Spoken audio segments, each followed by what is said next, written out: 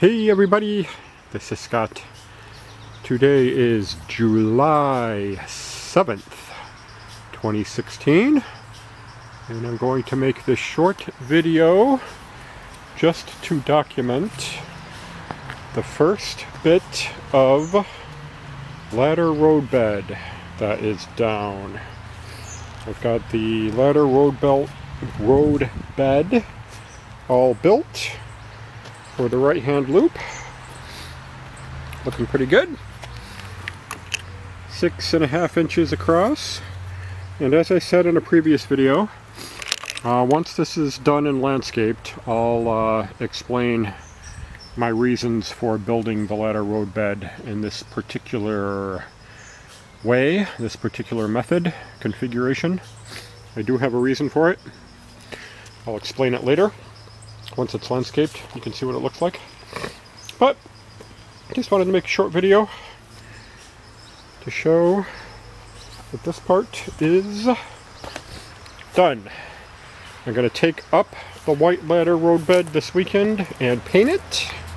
I'm going to paint it brown and then put it back in place and then do a bit of landscaping. But that's it for now. Just a short video to show the white ladder roadbed, because this is the only time it will be seen in this unfinished configuration. So that's it. See you in a little bit. P.S. I forgot to mention this. The curves of the ladder.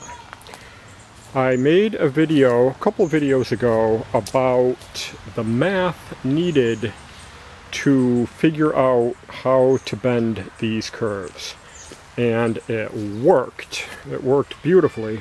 I bent these to 8-foot diameter to fit the track without using the track as a template. I have some of the math on the webpage already, and I will put a second part to the math used after this video on the webpage. If you're watching this video on my webpage, then the discussion is directly below this video.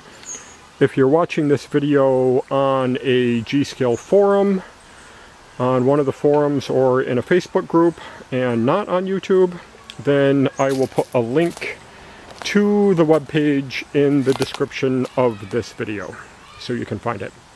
But the math worked out very nicely. I was able to bend the ladder roadbed to the exact diameter, which worked out really good.